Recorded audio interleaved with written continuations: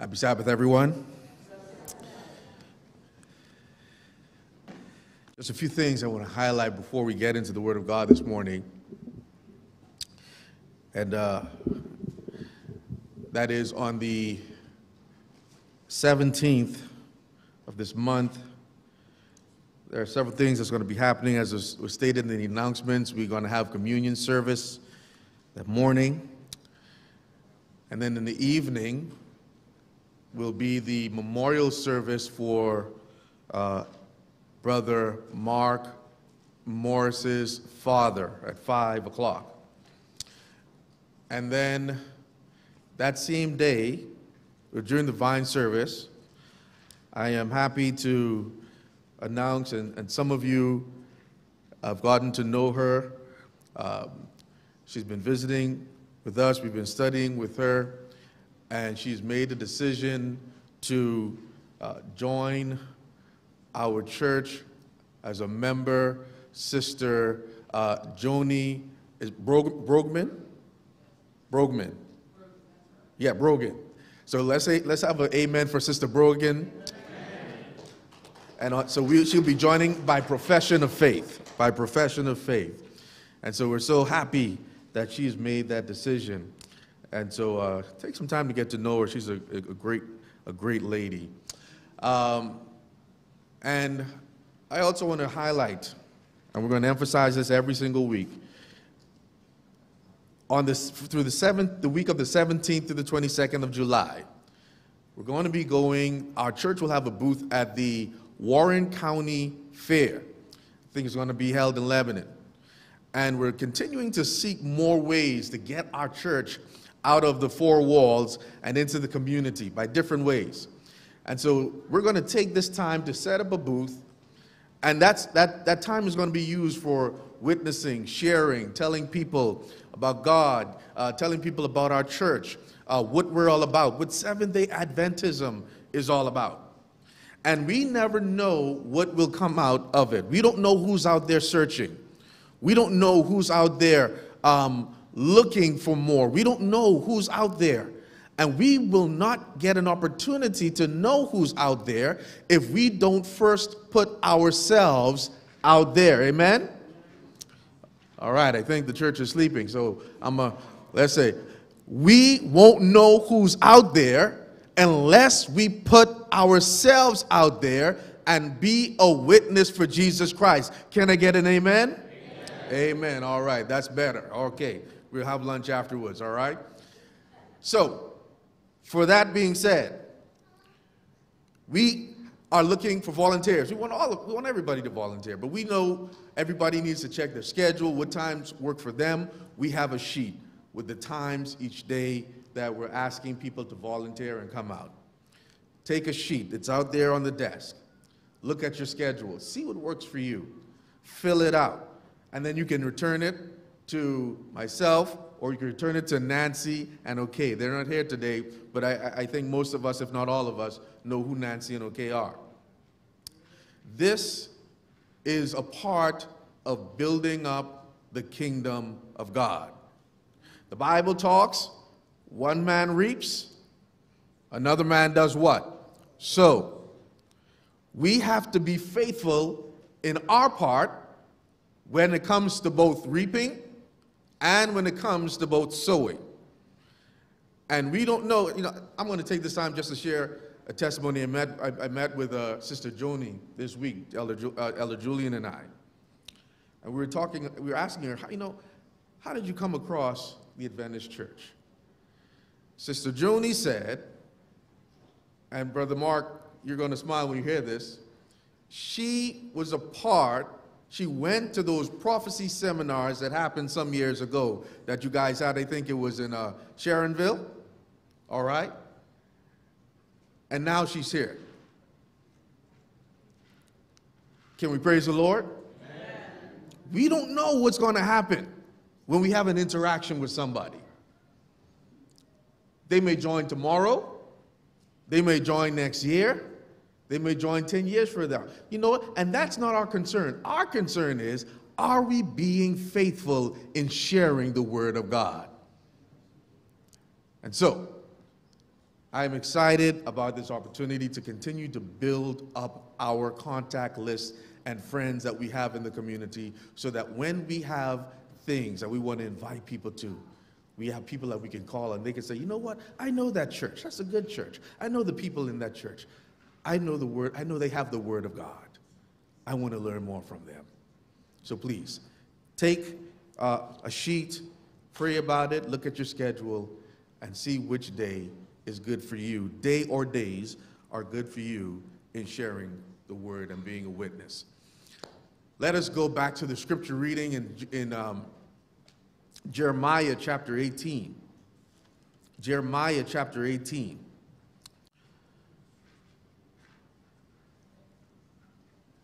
I'm going to read the first 6 verses for you. Jeremiah chapter 18. Starting from verse 1. The Bible says this: the word which came to Jeremiah from the Lord, saying, arise and go down to the porter's house, and I will cause you to hear my words. Then I went down to the porter's house, and there he was, making something at the wheel. And the vessel that he made of clay was marred in the hand of the potter. So he made it again into another vessel, as it seemed good to the potter to make. Then the word of God, the word of the Lord, which came to me, saying, O house of Israel, can I not do with you as this potter, says the Lord? Look, as the clay is in the potter's hand, so are you in my hand, O house of Israel. For the next few moments, we're going to look at the subject, remade in the potter's house. Let us pray. God and Heavenly Father, we take this time, dear God, to prepare our hearts for your word. I ask now, dear God, that you empty me of everything of the sinful human nature, and you fill me with your Holy Spirit. May you speak through me, and may only your voice and your words be heard today. In Jesus' name we pray. Amen. Remade in the potter's house. I want to ask the question today that most of us have probably asked ourselves from time to time. Why is there so much wickedness, immorality, lawlessness, and violence in the world? I know some of us have probably asked ourselves, if there is a God and he is sovereign, if he rules over and controls all the events in the universe, then why does he allow evil to exist? These are questions that we have asked, that people have asked down through the ages. And the scripture that we are going to look at this morning presents a well-known story of the potter and the clay. A story that deals with the issue of God's sovereignty, power, and free will over the people. Most likely, Jeremiah preached the message of the potter and the clay in the early part of King Jehoiakim's reign. And this king despised the Lord. He despised his word. And he despised his prophets. So much so that at some point during his 11-year reign, he actually burned Jeremiah's sermons and his writings in an attempt to stamp out the word of God. My friends, I want to share with you this morning that when God gives you a word, when God speaks to you, When God calls on you to stand up for Him, we cannot be afraid of any challenge, of any evil that may present itself, just because it may be an obstacle in sharing the Word of God. Just like Jeremiah stood up and preached the Word of God, so should we stand up and continue to be witnesses on behalf of Jesus Christ.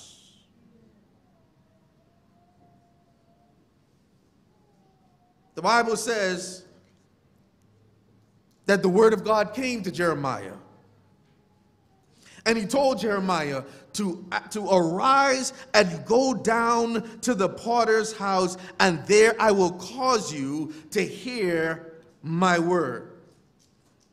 We cannot be afraid to get up and go whenever God calls us. We must be able to hear the word of God. And so when Jeremiah hears the word of God and he gets up and goes to the potter's house, he sees some things that was happening there. He sees a potter sitting down. He sees a potter sitting down and working with clay. Working with clay at the wheel. He sees a clay in the hands of a potter being shaped and being molded and being used. He sees some things and he realizes that this is about the children of Israel. One lesson that we can learn as we come from and as we learn about the potter and the clay is that we are all made of the same clay. We are all made from the dirt. We are all made from the ground. We are all made from dust. Dust we came into this world, and dust we shall return. All of us have evil hearts and a sinful nature. All have sinned and come short of the glory of God. All must give an account to God. All are subject to temptation. All must die and should be prepared to die. All of us come from the same thing. But here's the thing that we have to realize. Even though we all fall short of the glory of God, we all receive the salvation from Jesus Christ. And so because of the sameness of mankind, the sameness of mankind calls for us to understand others. God didn't call us to be judgy of one another. God didn't call us to look down on one another. Because of our sameness, we have to understand one another. We're not to judge each other by race or ethnicity or by your faith. We're not to judge each other by that. We are to judge each other in grace. We are to give and extend grace to everybody because we ourselves need grace more and more abundantly. He went to the potter's house. Over 30 words in the Hebrew vocabulary relate directly to pottery, because the manufacture of pottery was a major industry in the Near East in that day.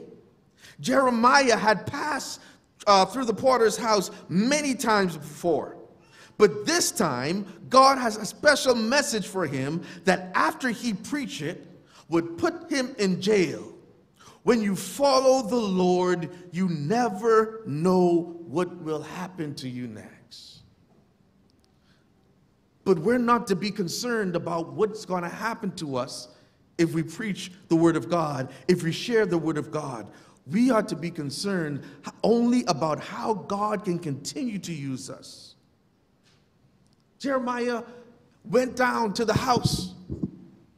And I can imagine as he passed the house, he never thought once about what was happening inside of the potter's house. Time after time again, he passed the potter's house and he sees the potter inside of the house making clay. He passes again and he sees the potter inside of the house making clay. And he passes again and he sees the potter inside of the house making clay, until one day God says, enough passing by the house. You need to go into the house and understand what the potter is doing with that clay. Time and time again, we avoid avoid God directly by passing by God's house, passing by spending time with him, passing by spending time having worship with him, building up a relationship with him. And instead of passing by him, we need to hear the voice of God and come directly to the potter's house so that he can continue to make us into what he needs us to be.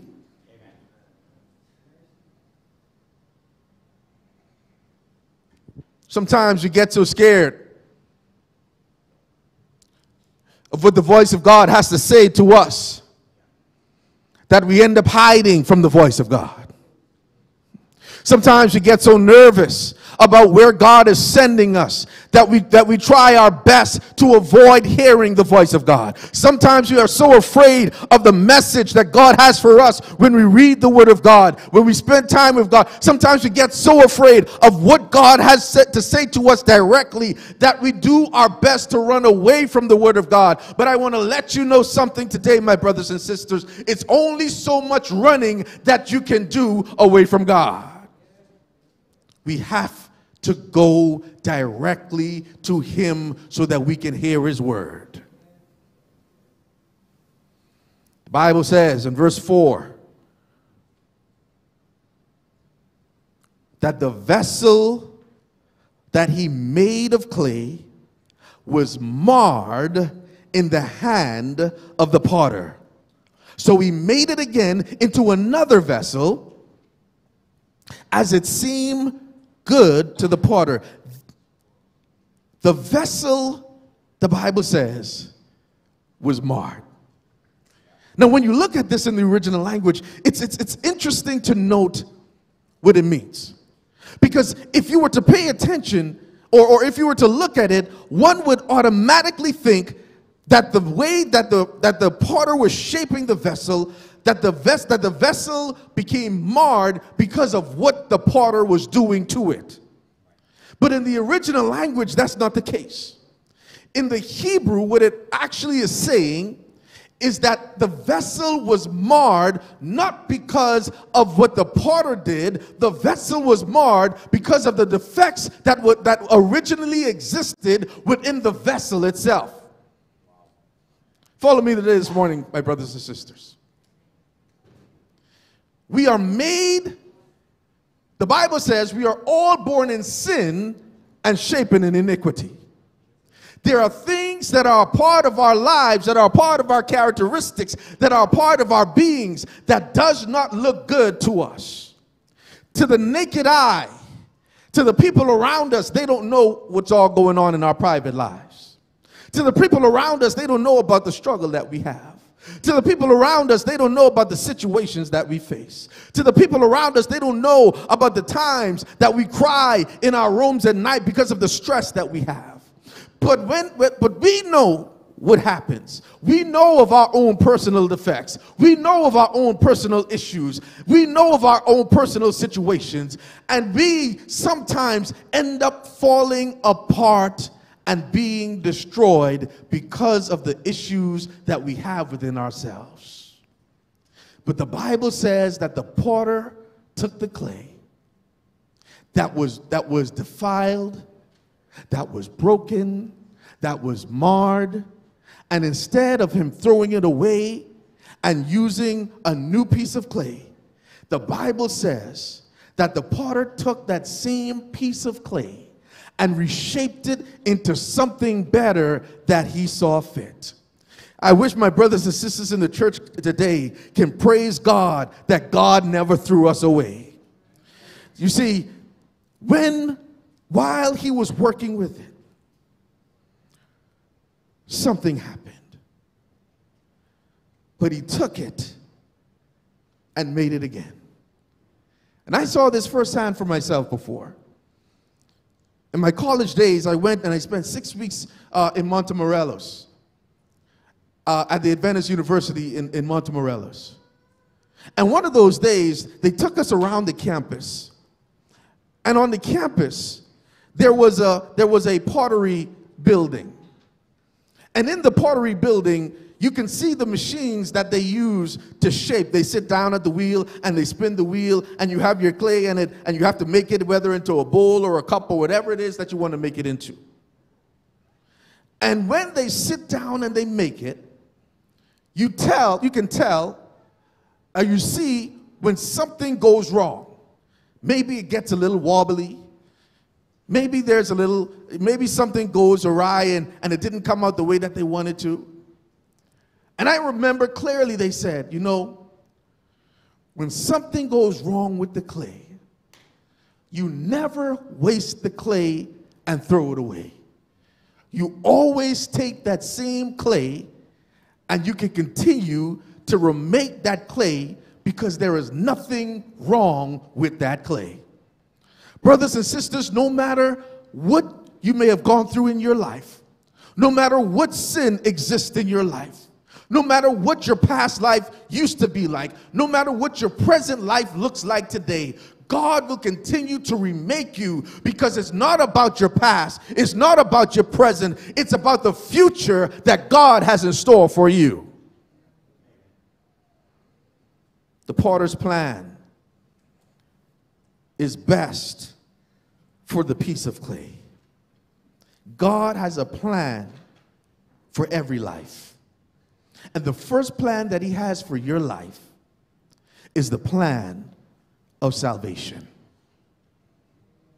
He wants you to be saved.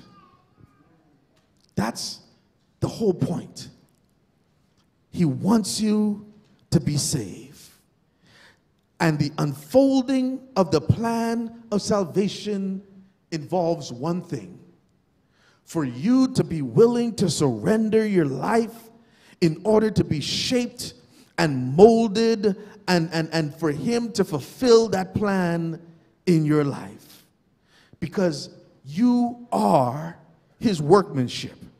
Ephesians chapter 2, verse 8 and 10. Verse 8 through 10 says, "For grace you have been saved through faith, that not yourselves, it is the gift of God, not of works, lest anyone should boast. For we are his workmanship, created in Christ Jesus for good works, which God prepared beforehand that we should walk in them." The picture of the potter and the clay is appropriate because a potter can do what he wants with the clay. Wet clay is malleable. A skilled craftsman can shape it into almost anything. Just the slightest adjustment of the thumb or fingers changes the contours of a pot. The potter has complete mastery over the clay. Let me speak to my older young people in the church today. How many of us know about Bob Ross? All right. Well, you know about Bob Ross, right? Big the Afro guy. He was on PBS and he paints. He used to paint, you know. And sometimes, this is what Bob Ross did.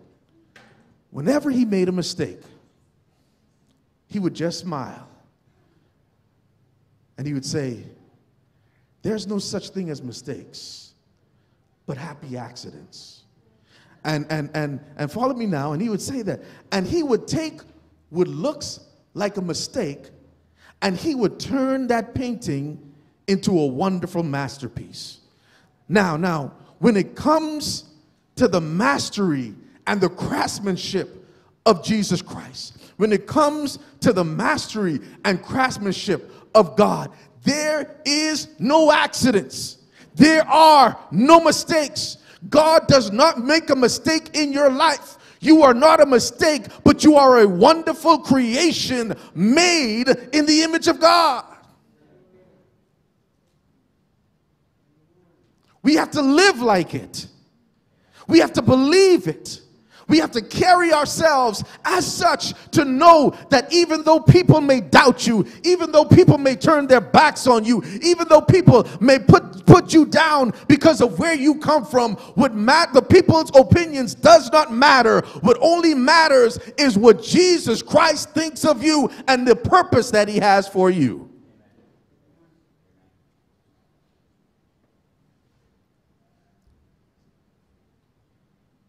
He has a plan for you. The preacher, Charles S. Spurgeon, he said this. He says, "When a potter is about to make a vessel, you must not imagine that he takes up the mere clay and puts it on the wheel and then leaves it to chance as to what shall be made of it. No, he has a plan. Before he sits down to labor, he knows what kind of vessel he's about to make. So it is with our divine potter who is in heaven. He takes the poor sinner as a mass of clay. He puts him on the wheel. And as the wheel revolves, the potter looks and sees in the clay a future something that does not appear to the vessel, but only appears to the great workman's eyes. We may truly say of each of us who know the Lord that what we will be has yet not been revealed. And what shall be never will appear until we see Christ as he is and be like him. The potter, however, knows what we are to be. Our Father who is in heaven will not be deceived at last as to what he will make of the people. He has a plan. And that plan, I think I may read to you in these few words. He will present us not having a spot or a wrinkle or any such thing. So when God, just as how the potter remade the vessel, God can remake us. He says, God says directly to Jeremiah, O house of Israel, can I not do with you as this potter, says the Lord? Look, as the clay is in the potter's hands, so are you in my hands. When a vessel was ruined, it was reused. It was made better than new. The work was started afresh, and the clay became the shape that he wanted to. The Lord has an undoubted power over you and I, and he has a just right to change our state as he please. He can change our state in sin. He can change our state in turmoil. He can change our state in distress. He can change our state in temptation. God can change your state from broken and ill to mended and healed. So you should not have any reason to complain of God, especially when we have marred ourselves by our own sin. Isaiah chapter 45 verse 9 says, does a clay pot dare argue with its maker, a pot that is like all others? Does the clay ask the potter, what is he doing? Does the pot complain that its maker has no skill? We are in God's hands. God asked him, the potter, house of Israel, can I not do with you as this potter did with the clay? That's a rhetorical question. Because who in their right mind will say, no, God, you can't do that to me? Yes, God is the sovereign of us all. Just as how the potter did that to the clay, God can change us into what he has us to be. But we have to have faith. We cannot be afraid to be used and shaped and remolded, just like the clay. Now, here's the thing that we have to learn and understand from this passage. When you read further, you realize that God is giving the children of Israel an option. God is letting them know, listen, if you allow me to reshape you, if you allow me to remake you, if you allow me to shape you into what you need to be and to be used, what you will find in your life, your future is one of blessings. But if we find ourselves to be stubborn, where we hear the word of God but don't answer it, where we hear God's word but fail to go after it. God tells Jeremiah to tell the children of Israel, you're going to have a hard time. There's going to be judgment. You see, it's not our job as the clay to tell the potter how to make us. It's our job to just sit there and be made. To let God use us and shape us. Because he has a plan for us. I'm going to invite Sister Danielle and Janelle to sing a special song for me. And let's meditate on the words. Because God wants us to be used to our fullest potential.